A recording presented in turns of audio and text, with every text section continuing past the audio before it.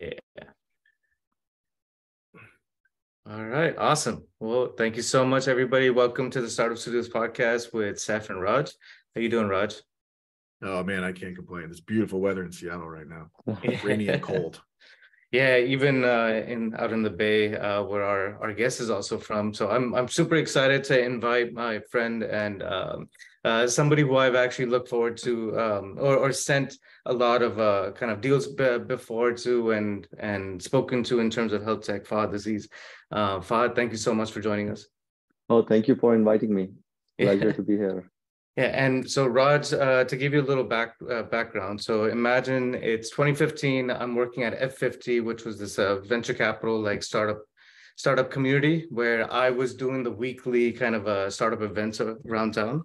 And Fahad and I are part of the same Pakistani entrepreneurship community called Open. And at the time, Fahad was working on a startup called Caremerge, which we're going to get into a little more detail later on, but back then when I was looking for people in the health tech space to, early stage founders who I could not only bring to the investor events, but then also somebody to kind of talk about his experience, Fahad was towards the top of my list. So I'm super excited to get this story out. So Fahad, thank you so much for joining us. A quick kind of introduction with Raj first off. So Raj, you want to take a stab at it? Yeah, I'm pretty excited about what we're doing over at Startup Studios. So kind of backgrounds in finance, professional career, ran a hedge fund for about a 12 years. Had an exit in 15 and really excited to kind of get into the startup ecosystem here in Seattle. It's never been my real forte because so most people look at me a non-technical co-founder or non-technical founder. And that kind of went against me. So I kind of leaned into the startup ecosystem in Seattle and started talking to anything and everybody. I mean, brick walls, if they'd talk back, great, why not? And slowly fell into it. And again, I had a footprint in Houston, Texas, where I'm from for about 35 years. So that's a great network.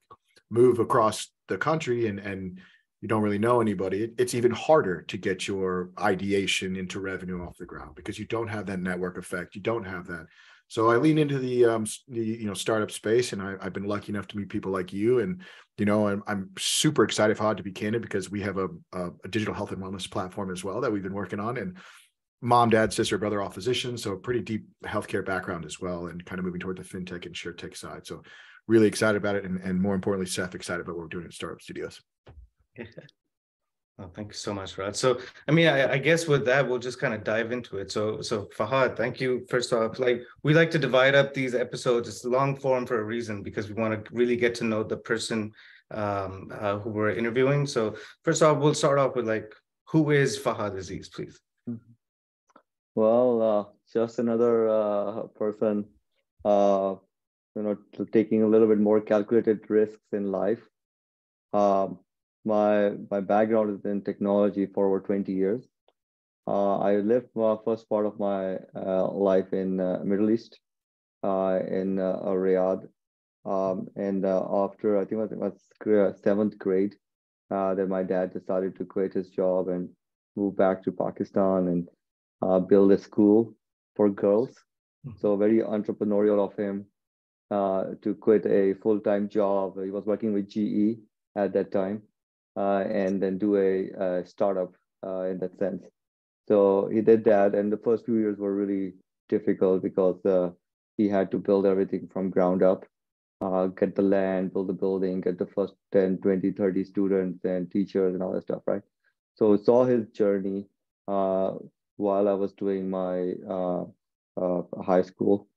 And once I did my high school, I went to Lahore for my undergrad.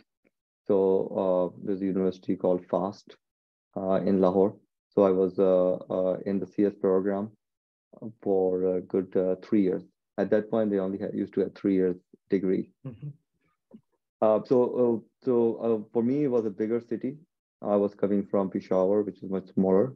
And I had a lot more time because I had no family over there, just college and friends, right? So I started to read this, I found this book on a technology called Pearl. So I started reading that and trying to practice and build websites. And this is back in 1997. Nice. Right. And then someone in the college campus, this is my second semester, posted that the company, a startup, is looking for web developer in Perl, and no one knew it. I knew it because I was practicing, so I signed up for it, and I joined that startup in my second semester, and we were like 10 or 15 people.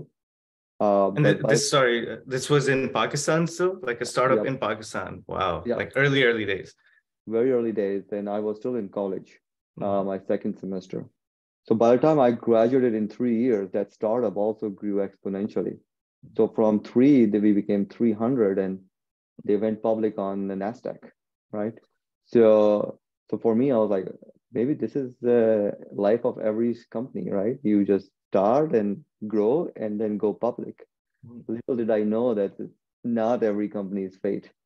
But for me, it was a great experience. So by the time I graduated, this company was now listed on NASDAQ.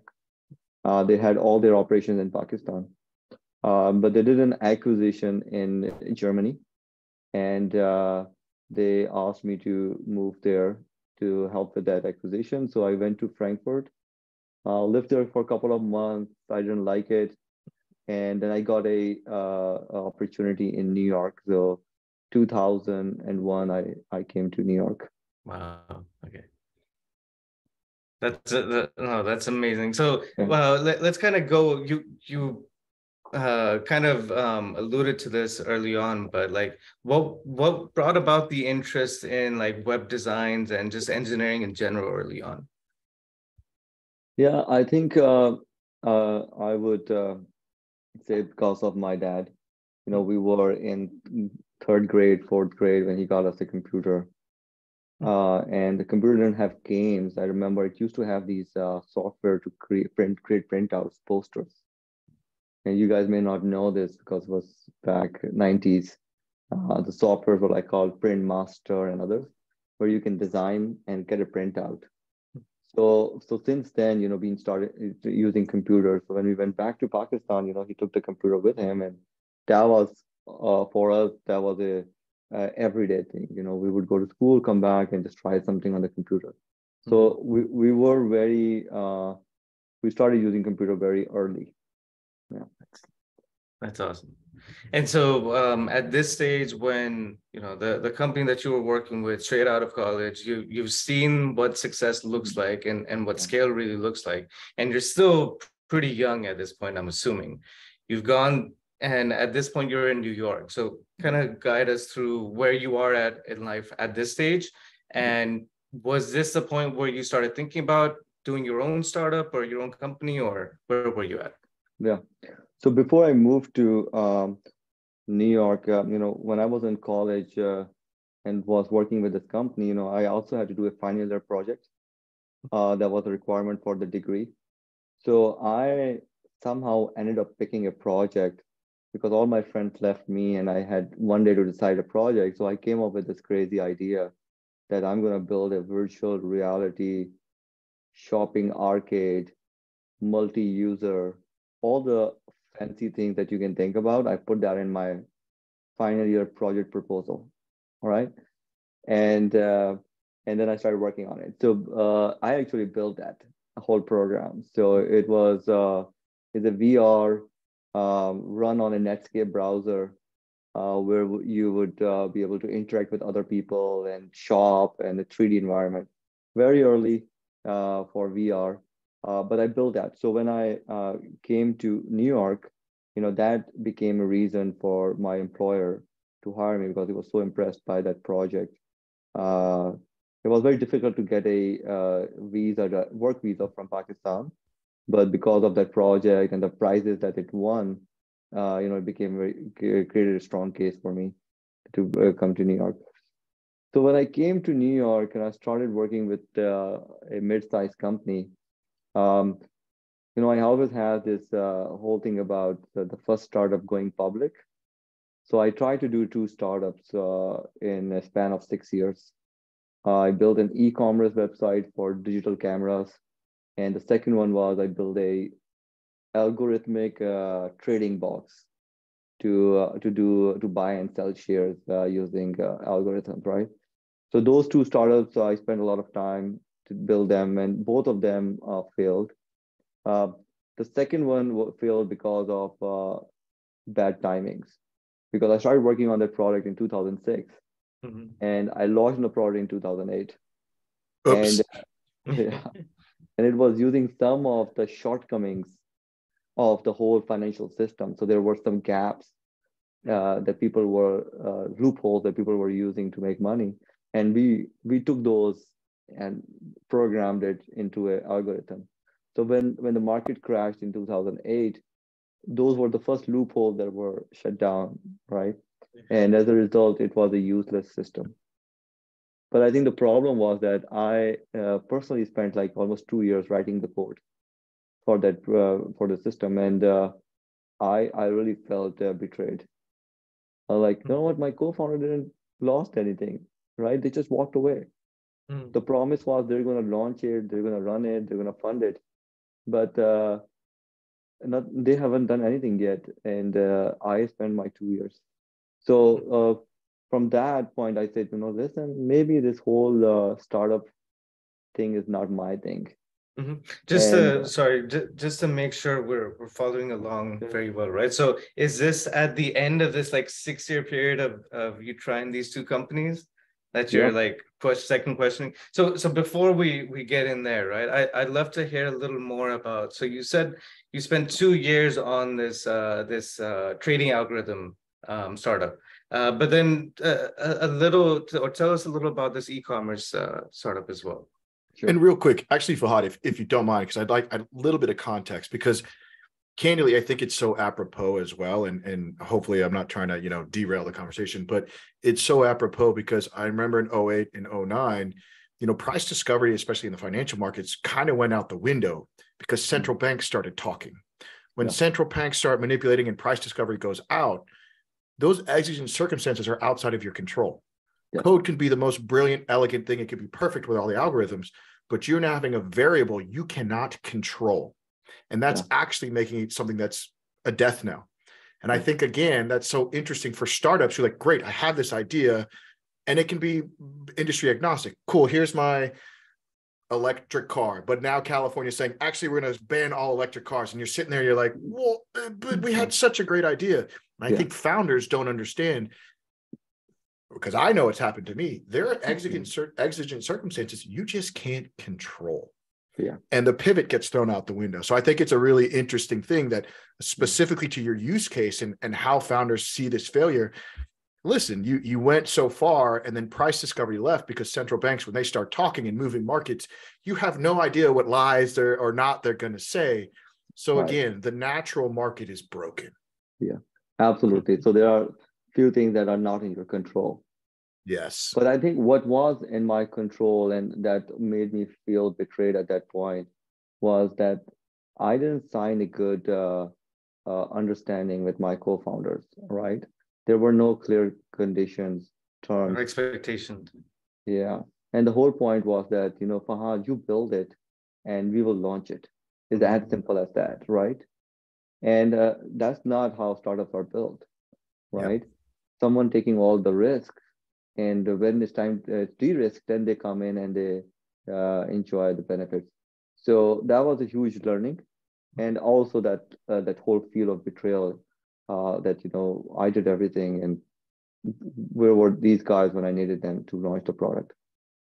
And outside of the betrayal, did you find any solace? And I'm projecting here because I've been in the same spot. Did you find any solace in like, listen, it didn't work because of something out of my control? Or do founders think that way? Like, nope, I failed. Yeah, honestly, at that point, that's not how I felt, that this is not in my control, because the co-founders just walked away. My biggest concern at that point was, can we pivot it? Let's change it to make it work. But they were in the space. They were the ones who got to shut down their operations. So they had nothing left to offer. Looking back, I can say I can understand their position. But at that point, no. It's very difficult going through it, right? Yeah. Appreciate it. Awesome. Just a clarification. Thank you. Yeah, thank you for clarifying that. So, okay, we're coming back to you're feeling all these different emotions. Mm-hmm. You're kind of feeling the weight because, I can't really imagine because you've already tasted a lot of the success. I'm imagining you could have your pick of jobs, whether in the US or abroad, like, and you've gone through this emotional kind of, roller coaster. Where are you at this stage, and what are you going through? Yeah. So once that happened in 2008, I decided to quit this whole startup, pursue it and focus on my job. And I did that for another 2, 3 years. Enjoyed traveling and did everything just like another 9 to 5. Yeah. But then came another point in my life where I started to get the itching to do it. And this time, I started looking at the mistakes I made. And I said, okay, this is what I did wrong. But if I do it this time, I'll try not to make those mistakes, right? One of them was, finding a solid co-founder, right? Second one was doing it full time, right? Instead of trying to do it part time. So those were two major ones. And then the third one was, full focus, right? Quit everything else that's going on. So I decided to leave my job. I decided to leave New York City. We moved to a suburbs in Chicago, met with the co-founder, and we started building the third company. This time it was in healthcare, which was very new to me. My co-founder had much more experience in healthcare than I did. And but the challenge that we started to solve, we initially wanted to build like a Facebook for healthcare. But again, a few weeks into it, we started to realize that that's a bad idea. And this was 2011, 2012, right? So still pretty early for social media. Yeah, it was 2011, but Facebook was popular. Everyone was signing up. So we wanted to create a version of Facebook for healthcare. So soon we realized that's not going to work. No one wants to talk about their sickness or medications with their friends, right? If you look back 2011, you didn't know how you're going to use the Facebook, right? There was a common impression that you're just going to share everything as is. So it turns out that's not the case, right? Everyone just put their best on Facebook. So we started to realize that's not going to work. There's no opportunity to make money. It's very difficult to get the data and so on. So we started looking at other problems, and we got a chance to spend a couple of weeks in a senior living community, right? So we were there for a couple of weeks, day and night. We started to shadow nurses, family members, residents, and we saw there was a lot of friction between all of them. Every time family member would come in, she's always upset, unhappy, saying, "You don't take care of my dad. My dad is in the room for 3 hours. No one called him." And when you talk to the staff member, they're like, we are working, we're taking care of them, but we don't have time to tell the family members, right? So if they get this impression, we just cannot do anything about it. So we say, okay, there's an opportunity. Why don't we build a system where we can send automated messages and updates to the family members, right? So this way, nurses can do what they do, staff can do what they do, but we'll get the family members through technology updated, right? So we started building that product, and that community turned out to be our first paying customer. And so we launched the product 2012, right? And we raised at that point, I think we had $30,000-$40,000. But when we got a few customers, then we were able to raise another $300,000 to $400,000 from family and friends. Awesome. Around.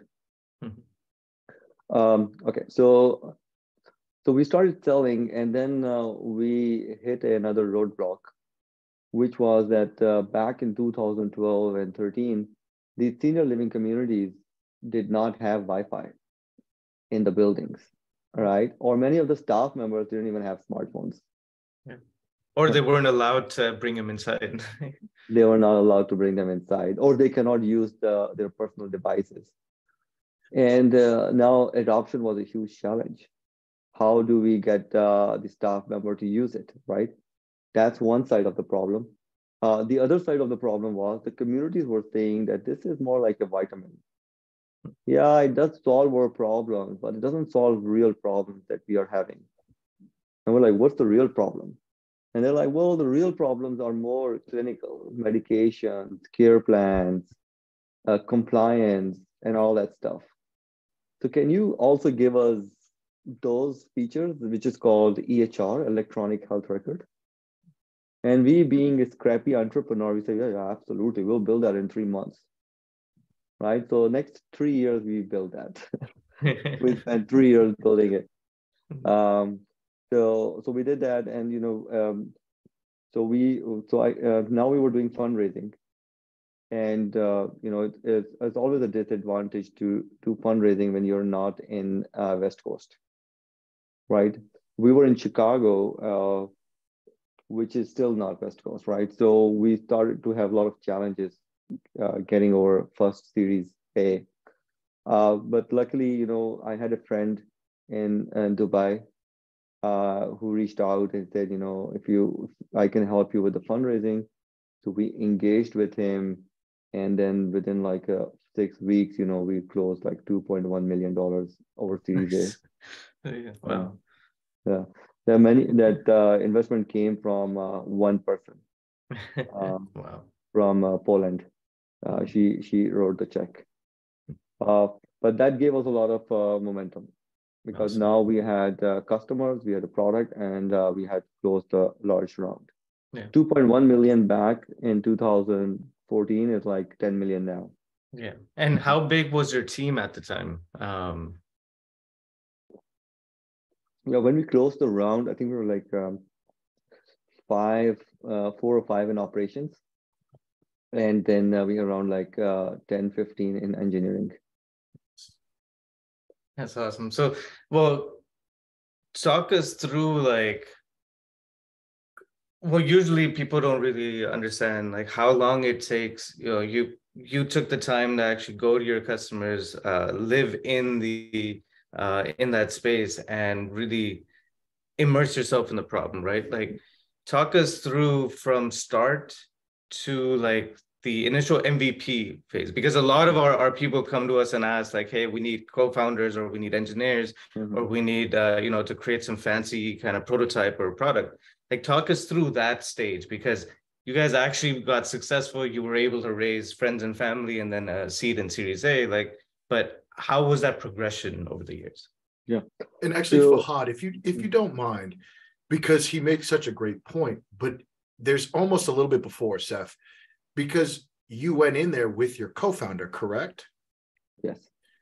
Do you think the co-founders from the finance company would have done the same thing? And I'm projecting maybe not, but you took such an important time, and you hit on something to me that was really important, because Saif did this when I first met Saif. When Saif and I were thinking about working together, he said, here's a 50 questionnaire, founder to founder. Here's a question for you. Here's a question for me. Hey, when Raj gets stressed out, what does Raj do? Does he start drinking and stay in bed and he's not a co-founder? And I think that's so important. And then you said you audited your mistakes. And then, we're going to work with a lot of people, because you mentioned, Saif, people will be looking for co-founders. What was, before you even got in that place with your new co-founder, which obviously it worked because he took the time with you to do the customer discovery, which is wildly important. What was that? And again, it doesn't have to be extremely, bespoke and breakdown, but you obviously had a thought process of how you wanted to get to your next co-founder. You said, here are my mistakes. What was maybe one big thematic thing of people are looking for co-founders? What was like that one thing you're like, this is my bright line, I won't, budge? Yeah. I think a most important one is your gut feeling. You cannot say no to that.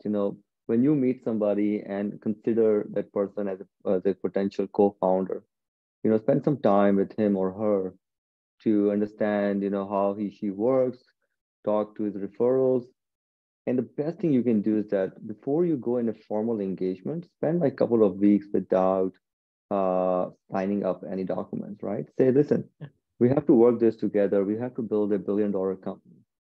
right? And we'll have to go through thick and thin together, Yeah. right? So let's spend like a couple of weeks together and let's see if I'm a good fit for you and you're a good fit for me, right? And in that couple of weeks, I think you will have a great understanding whether what works, what doesn't work.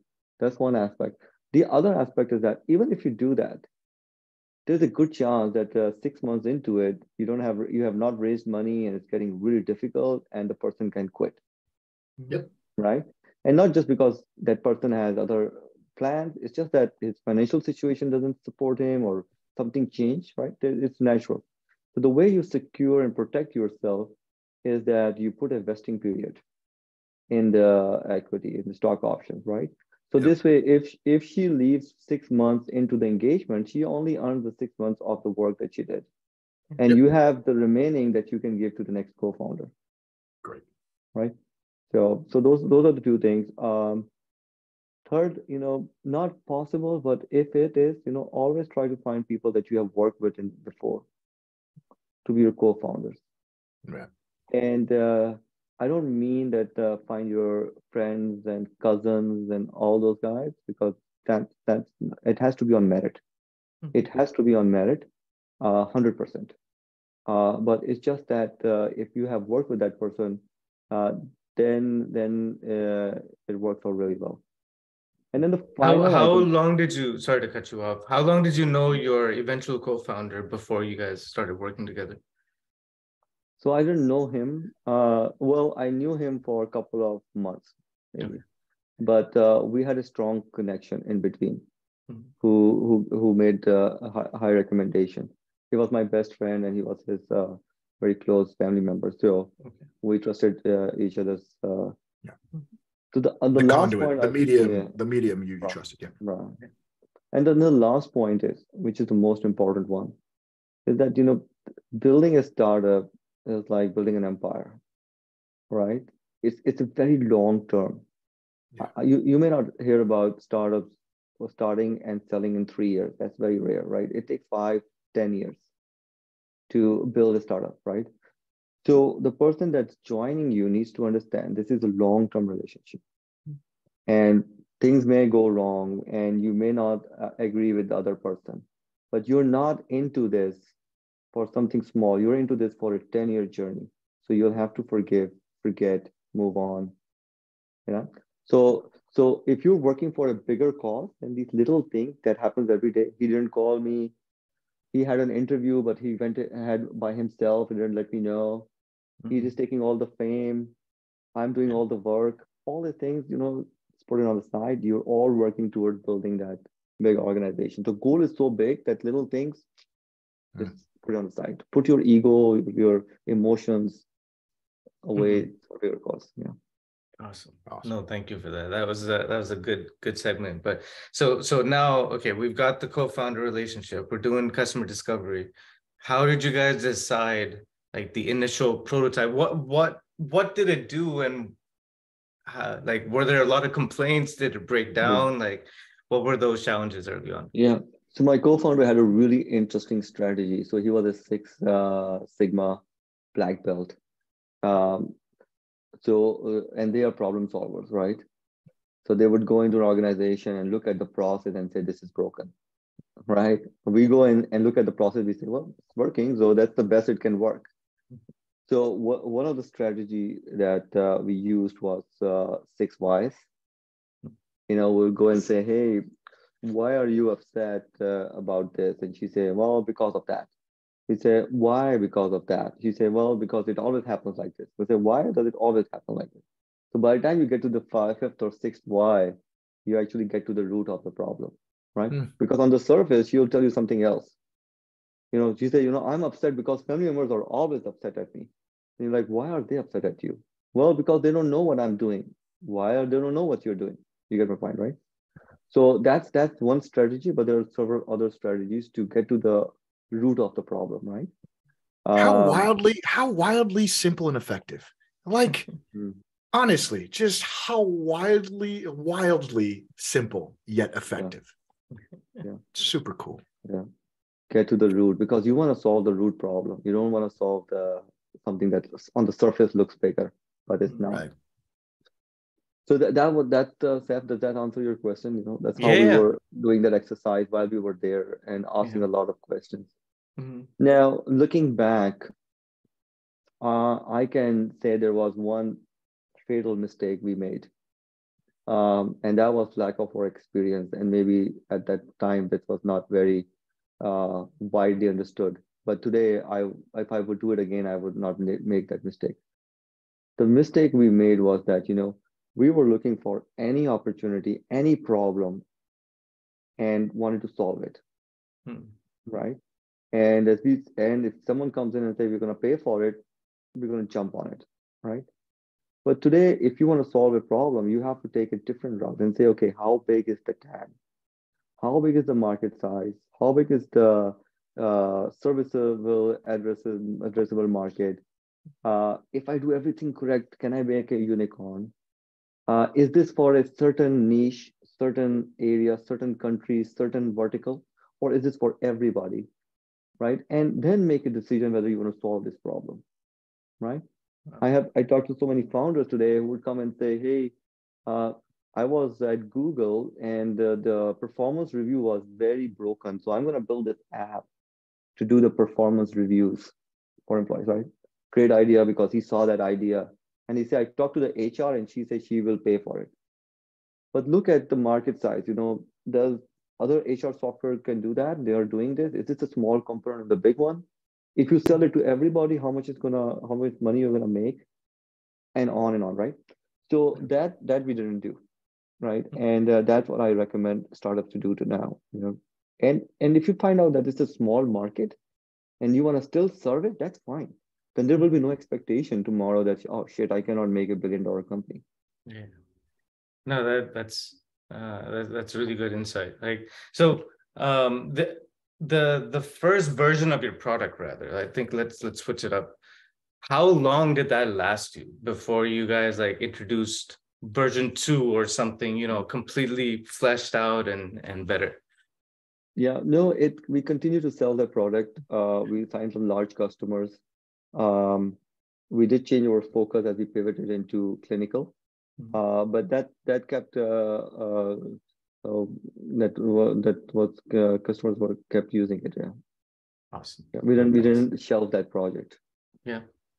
And was it just like, did you guys have eventual situations where you had to consider like completely a new direction or a complete pivot from the initial, let's say, Series A, Series B side, or was it smooth sailing afterwards?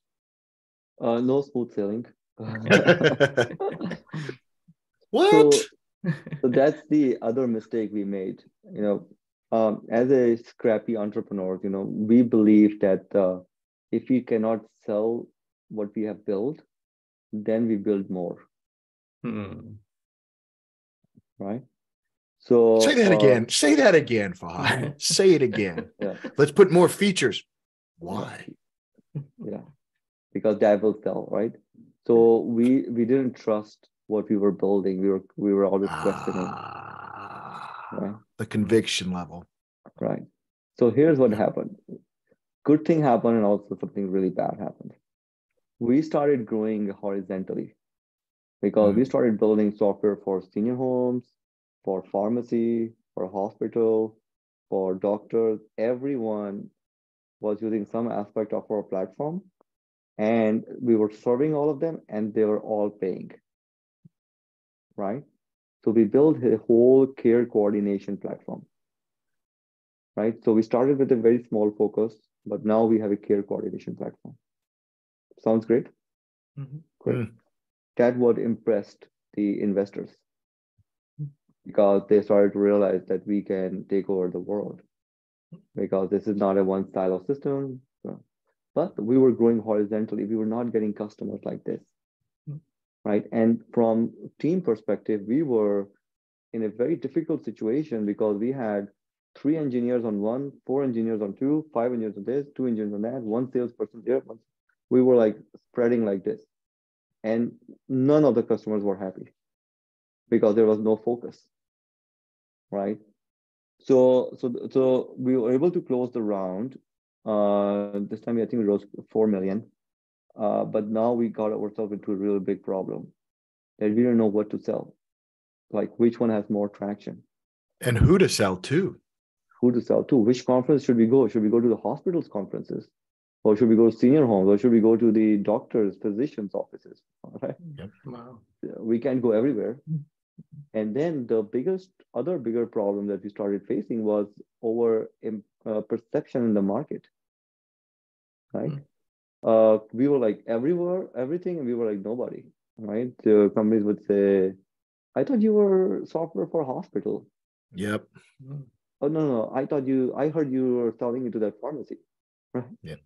So that was another perception issue that we started facing, that, we don't have an identity. And, even if you look at today startups, that is the common mistake they make. Yes. They always grow. They say, they build a software for, let's say, HR. And then the HR say, this is great, but can you also do payroll? And then they started the payroll. And when they're doing the payroll, someone comes in and say, your payroll is really good. Can you also incorporate IT aspect in it? And startup, by the time they realize 2 years into it, they have like 6 major components that can sell individually and not helping each other. So, but it does help that one customer that made you do it, that made you build that custom solution. But Fahad, that's so important for people to understand and say it again, because especially, let's say your first year, your first X, your first MRR, you're hitting 20, 25, and you can't see really past your nose of the deep vertical. It's more like, cool, I can get to 50 MRR, I can get 100 MRR, but then you're running the gamut and you're generic. And God forbid somebody comes in, the competitor does a doppelganger, does what you do with a little bit more cash behind them. We'll do that. And then, I also look from the very, towards the end of this journey, where now I have to sell the company. And that's also a huge problem, because the buyers are coming in and say, I want a solution for senior living. Yeah. But, you have these 3 other products that I don't want. Yeah. And your revenue is coming from 3 sources. I don't care about the other 2. Yeah. Right? So now how do we sell the company? That's a big mess, right? So that's also a way to think about when you're building a product, that, when you're going to exit the company, the buyer is not looking for everything. You'll be lucky if you find one, but they're usually looking for one product or multiple products with huge traction. Right. Awesome. I mean, how did the before you guys got acquired, how many rounds of funding had you raised? Yeah, we went all the way up to Series D. Series D. All right. Yeah. So the check sizes were small, but we went to multiple rounds. Yeah.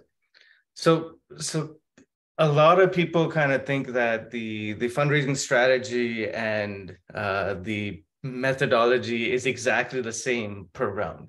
Can you kind of tell us a little more about, like, you mentioned that you had raised the seed round, had built, really good product, and then Series A, because of even though the product was bloated or a little more than what you needed, it was able to convince Series A investors, right? Like, can you tell us a little about what your and your co-founder's strategy was at the beginning and how it changed with the fundraising over time? Yeah, I think every fundraising is different. You cannot say it's the same. When you're doing it for the first time, it's an open field. Anybody can come in, and you can. And it's a long process. Don't get me wrong; it can take a couple of months, maybe half a year. And you have to meet like 50 to 80 VCs before you find the 1 or 2 that's interested. So it's a long process. But what happens in the second round is not an open field, because now you have previous investors who are invested and who have a say, right? They're either board members or they have voting rights or whatnot. So that does limit your capability raising. They always have an opinion, right? I don't think this is a good VC. I don't think you should pay attention to them. I don't like this valuation, right? And so on. So the later it gets, the more complicated it gets. Right? Yeah, makes sense. So like the initial seed round, because you said you would raise family and friends. How did you use like more of a spray and pray kind of approach, or did you use kind of a broker, or did you just try to go around yourselves and build a long-term relationship? And Fahad, if you could also sprinkle on in there, Yeah. perfect question, Seth, but it's a great segue into when did you actually realize, okay, because I think a lot of founders is where do we cross that Rubicon of being like, all right, now's the time to go raise? Because candidly, outside of the spray and pray friends and family, it's that juxtaposition of dilution, MRR, what am I doing? What do I want to do? Is now the time? My dad says I'm not doing well. My dog is like. Yeah, I think in any financial round, financing, the key is that you need to show a momentum. Because what the investor is looking at that in last couple of months or quarters, how did you grow, right? And have enough momentum that their money is going to take it to the top, right? So let's say you go to investor and in last 6 months, you have not closed any deal, right? And last deal was last year in June. That doesn't give them enough validation or conviction in the product, right? They're like, I don't know why they haven't closed any their month. So the timing to think about is that you have to smartly plan it and say, okay, it feels like I have closed a lot of deals, or I have acquired a lot of customers, or I have a lot of adoption of the users in last 6 months because of whatever reason. And I do expect that to continue for another 3-6 months. This is the time to raise money, because after 3 months, something is going to happen and I'll lose customer, the churn will be high. I may not be able to go to investor and convince them, right? So you have to very properly time it when you want to do the fundraising, right? That's one thing. Mm-hmm. Can you give us a little sense of like how long it took in between rounds? Or usually people automatically assume it's like 12 months, but were there any hiccups? Yeah, I think we did every 2 year. So 2014, no, sorry, 12, 14, and 16. Yeah, every 2 year. Mm-hmm. The 2 million, 4 million, 14 million. Yeah. Nice. So I think we last kind of ended on like where things were at Series A. Kind of walk us through Series A through Series D, please, and then exit. Like what were things like, and was things smoother or different challenges? Yeah. So after the Series A, we were able to build the team, grow the team, and that really helped scale. We were building more features now. We had we have a bigger engineering team, and that helped us also with new customers coming in. We were able to secure our first venture funding of $4 million, right? And now we have more muscle, so we continue building on top of that, and that helped us secure the 14 million because we signed some large customers between that period. Yeah, and we also were able to deliver on some of the commitments or promises that we made earlier, so that helps build the credibility, because the new investors would also talk to your previous investors, so you need to have that credibility in place. And again, Fahad, while you were still getting the clients, that was translating into the MRR to revenue as well, or was it like, because I think a lot of people, they have this projection of like, oh wow, they're growing with user base or contracts or whatever, but the monetization is wildly different than the relationship. Right. So it also depends on business to business. If you're in marketplaces or B2C, maybe traction can be enough. But if you're in a SaaS product, then there's no such thing as traction. The only traction is the revenue and MRR, right? Right. So absolutely varies. But not all the investors would come in on the ARR or MRR, right? Sometimes they will come in seeing the whole world, a whole problem that you're solving, right? They believe in it and they want to support that, and so on. The only other point on the fundraising is that, it could be a blessing to get that much money, but it could also be a huge problem, right? Because, I remember when we closed our largest round, It took us a couple of months to close it. And that night we celebrated, we went to with the team and enjoyed. And next morning was a Saturday morning. And me and my co-founder woke up and were like, what the hell are we doing? It all hit. Yeah. It all hit. We have so much in cash. How are we going to scale the business, right? Who do we hire? Do we need like 10 salespeople, marketing, product? Is everything ready? Right? And it was not. Right? Our product was at that point not ready for commercialization. Right? So we had to figure all that out with the money that we raised. Ideally, we should have figured it out before the money we raised, so that as soon as the money comes in, we just put it and scale. So that took us another 6 months to burn a lot of cash, hire crazy people. Our team in Chicago grew from like 10 to 30, 40 in a span of 6 months.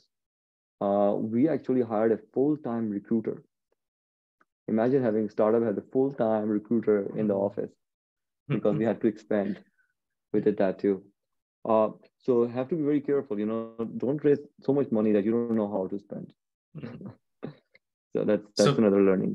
One kind of a note on that. So you guys were able to raise like that much money, because there's some investors nowadays who ask like, hey, send me your financials, send me the projections, as if, you're supposed to have everything figured out.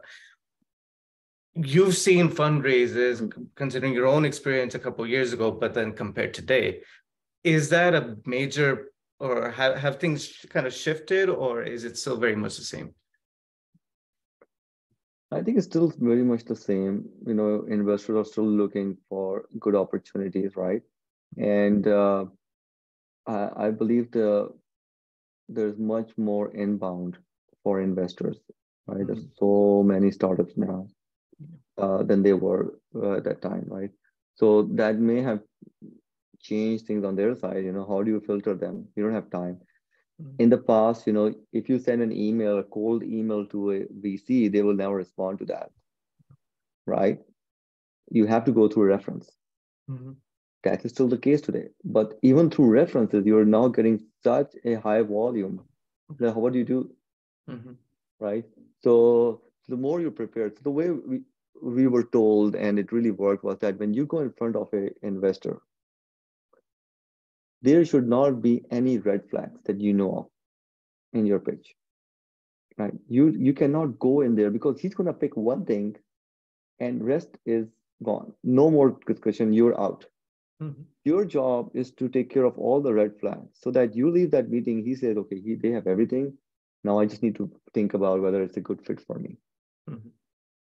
Right? So for instance, you go in there and the red flag is that there's only one founder. That's a red flag. No one wants to invest in a startup with one founder. You go in there and the red flag is that there is no customer acquisition in the last 3 months. That's a red flag. He is gonna bring it up, and you're gonna be in a very difficult conversation, right? So try to get rid of all the known red flags before you go into a presentation. Nice. Yeah, that's a really good point. Like, I'll just think a little more in terms of what the follow-up questions could be. You talk to a lot of investors who are angel investors to get to practice. Yeah. Because the question doesn't change much. Angel investors are going to ask a lot of questions. VCs are going to ask the same questions. Yeah. Maybe a few more, but by the time you get to a good VC, you have to be presenting to at least 10, 15 angels. Yeah. To clean up your slide deck. And what's really interesting there too is we actually took it one step further. We went and talked to VCs we knew wouldn't come in. We knew for a fact they wouldn't come in. So we wanted them to be the red team. We're like, hey, listen, we're not part of your scope of your portfolio. We get it. Here's what we're doing. What would you be like? Because they're coming for advice. They know that they're not getting pitched. And you come up to completely diffusing the situation of like, listen, we're deep. We know, like, we're healthcare. We know your Web3 NFTs, but what would you poke holes in? And it worked wildly effective for us. Yeah, because when you do get like pitches and stuff, right? It's just impossible not to put that hat on and be like, this is my scope or my ethos that I need to filter these proposals in. But The only problem with that's that approach is, Raj, is that, they're not interested, but, if you get them excited, they can open doors for other VCs that are Of interested, right? course. So Absolutely. every pitch you go in with perfect preparation, Yep. hoping that they will come and invest, even knowing that they may not. But if they get impressed, they will open doors for you, and that's how the VC fundraising works. One VC will not invest, but he will let you into the door of somebody who will. Yep. awesome. Happened today, actually. We were working with a VC group, and they're like, listen, we love what you're doing. You're B2B to C in a snowflake. Our mandate to our LPs is B2B, but go talk to this person over here. Wild. Awesome. Right. So yeah, we're still talking about like, so Series D through exit. Like, at what stage did you, as one of the founders, kind of understand like, okay, things are getting easier. Like, just hold the fort. Like, this is the plan, or was it always like constantly shifting? He's already looking down. This is getting easier. Hold the line. What line? There's no line. Yeah, so that's a very interesting experience, going through an acquisition. And you probably heard this. If you're a founder from 0 to 1, means you have an exit. You have seen the full journey, and that's really important for VCs, also, because when you go all the way to the end, then you look back and say, okay, so this is what the VC was talking about. Okay, this is why that term was in my contract. This is what Wild. preferred shares mean. This is why I had to focus on one product and not. You get my point, right? So that closure is really important in your resume, in your life, in your wealth of experience. A closure is very important. It could be a painful closure where you shut down the business, right? Or it could be a IPO closure, or it could be an acquisition closure. Regardless, that closure needs to happen, and that's a huge learning. So, how does the closure happen? There comes a time in your company when you start to feel that you cannot continue to grow organically or through fundraising, either because there are too many competitors, either because there's not a big market size, there's saturation. Could be any of all of these reasons, or maybe some of those reasons. Then it's very natural that that you start looking for an acquisition, right? Or either do an acquisition or get acquired. Those are two options, right? Because you're not growing organically now, you need to buy more companies, or you get acquired, right? So that's sort of a natural exit for a B2B SaaS companies if they have a good ARR. So it came. We started looking at both options also, but we got some inbound where a buyer came in and said, we're very interested. It complements our solution, and we want to acquire the company. Now that process is a very long process. It can take as much as fundraising time, right? Could be 3 months, 6 months, 12 months. In our case, it was actually 18 months.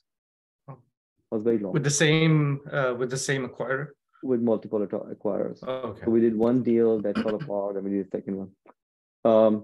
But now this is a very interesting time because you are living two lives, right? As a founder, you're going through this acquisition process, you're talking to buyers, negotiating and due diligence and all that crap.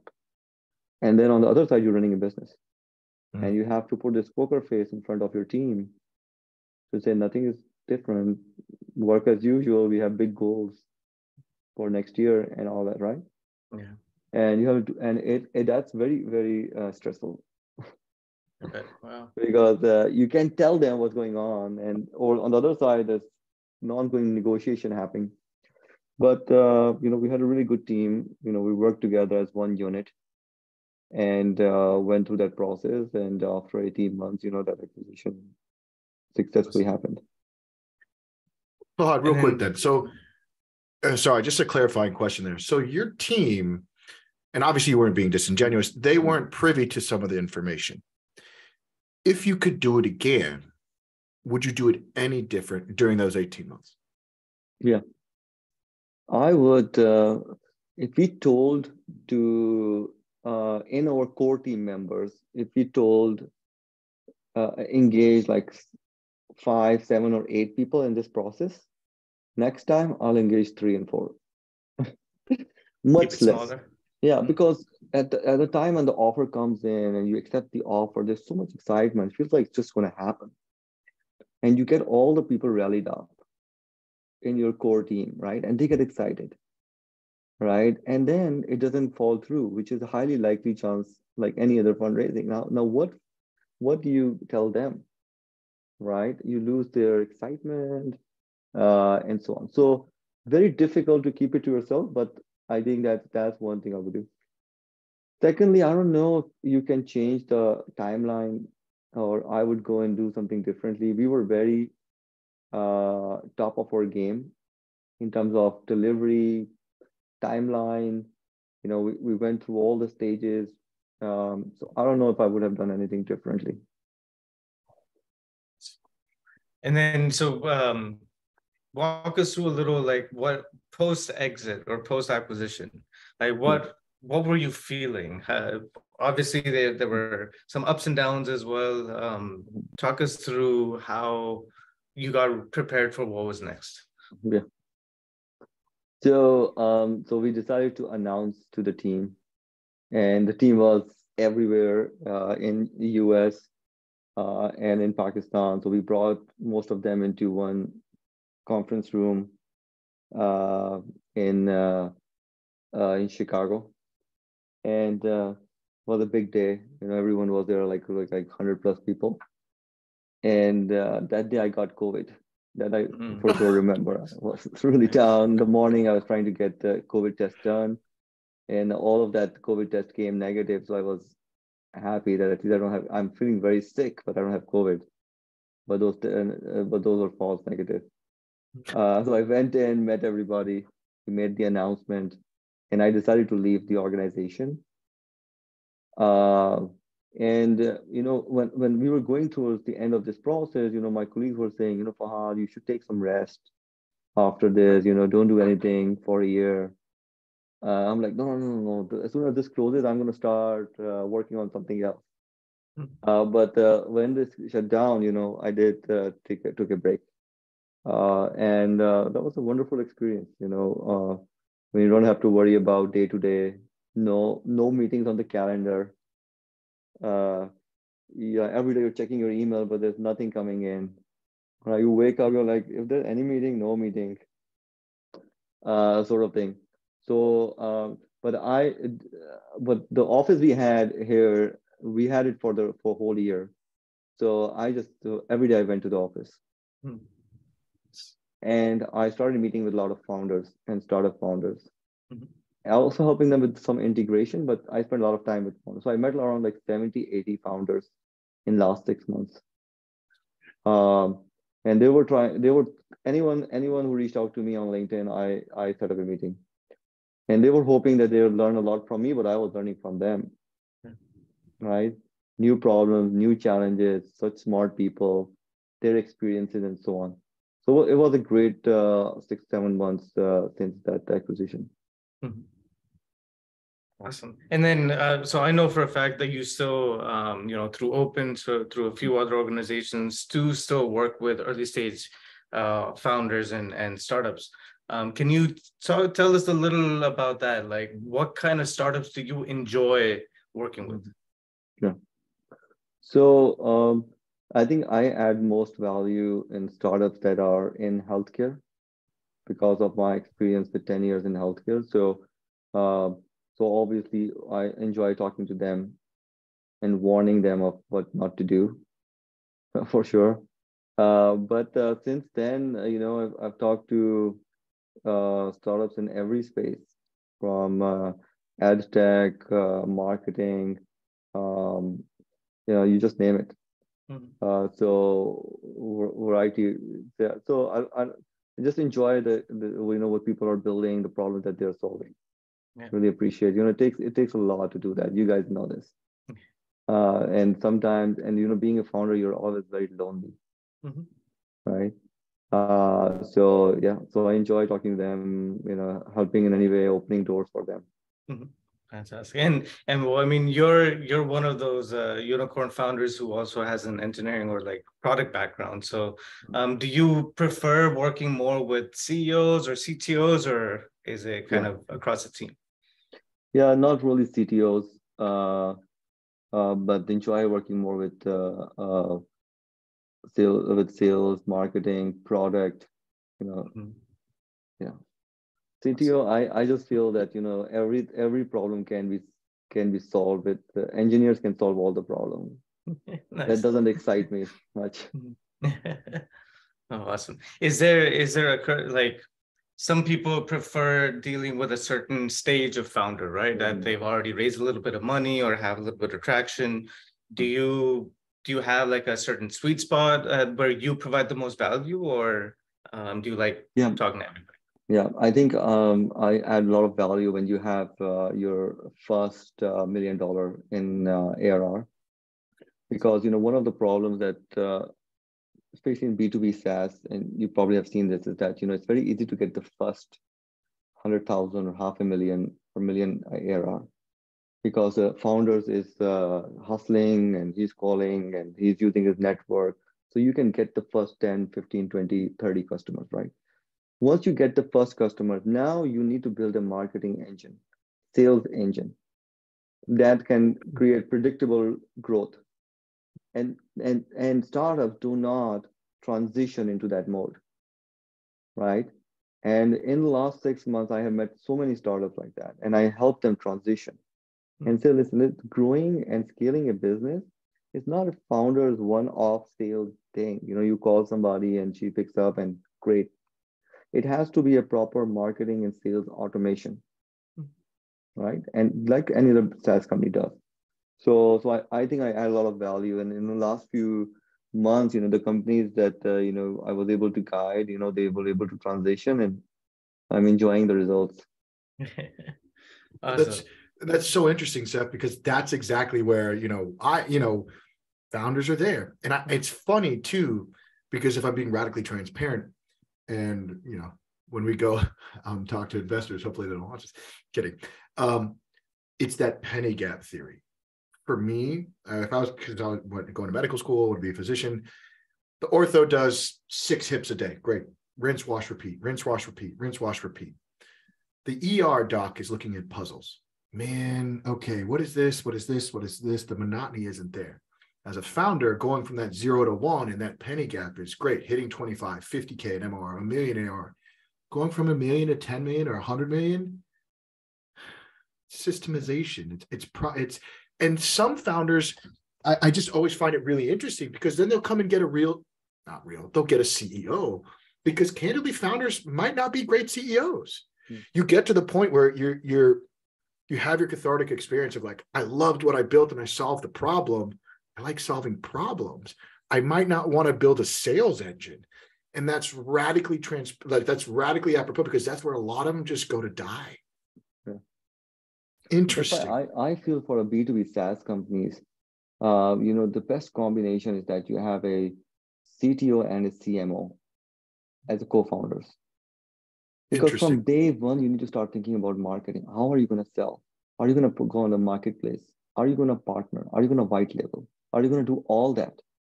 Are you going to sell on the website? Are you going to go to product hunt, right? And then design the product so that it can do all that stuff, right? Is it an API thing, right? But if you build the product and 2 years later, you hire the first marketing officer or head of sales, and he does exercise, you say, you know what? I cannot sell it. It's not ready for sale. It's not ready for commercialization. That's wild. That's wild. And that's so poignant right now, again, because, we have people with strategic distribution channels looking for white labeling. And it's funny, you almost reverse engineered it. Right. And It's interesting. You probably have read this before. The first time entrepreneurs, they focus on the product, just like us.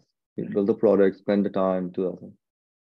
Second time, focus on the go-to-market and Solution. growth and sales, Mhm. right? And they build the product later. No code, low code.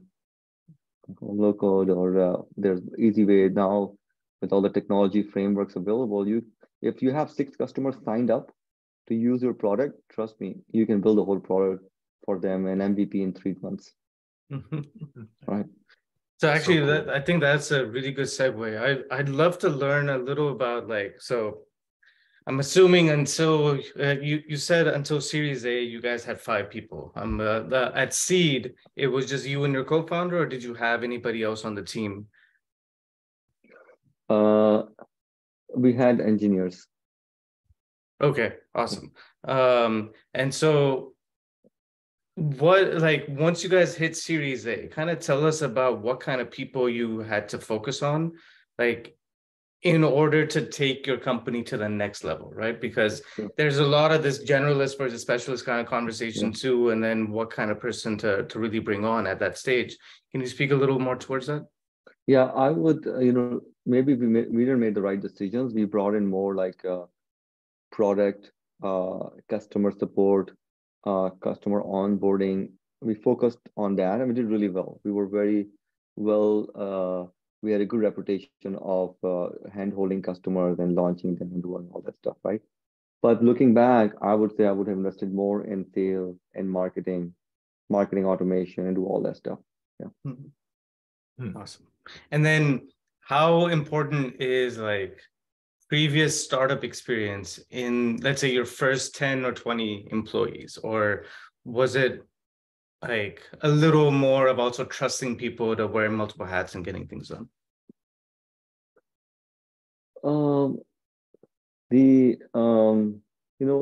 As you grow from 5 to 7 people, then it gets a little difficult. Not everybody is on the same page.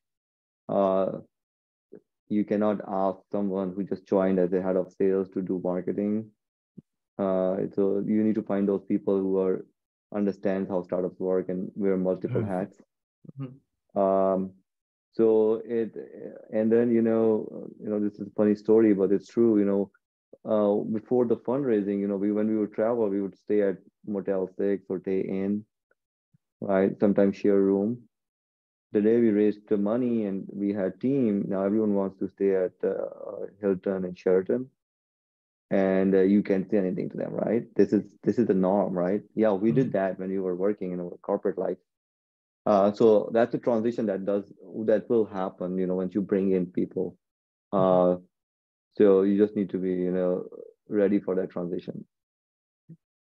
That's really interesting. I didn't even think about that, to be candid, because the founders lean, eating shoe leather, and then it's like, well, actually, you have to pay normal salaries. They don't have the equity you have. You have to do X, Y, and Z. Yeah, same benefits that they had before. So it's it's interesting. Yeah, oftentimes people who or join you at the Series A or Series B side can do even better than the founders with cash and equity. So it's a good spot. Yeah, we would get creative by doing hey, since we're all going together for this conference, why don't we rent an Airbnb? That will give us get time to be together.